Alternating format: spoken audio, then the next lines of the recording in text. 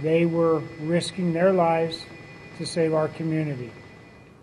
Unfortunately, the building had much more fire in it than what we originally had thought. The structure collapsed, and our members, while trying to save lives, were trapped. And if you think about it, firefighters do their work in groups. We work in groups of 4 on the fire ground. We protect and watch out for each other. So when we have something as devastating and as sudden as a collapse, that's where we have the potential to have many firefighters at one time.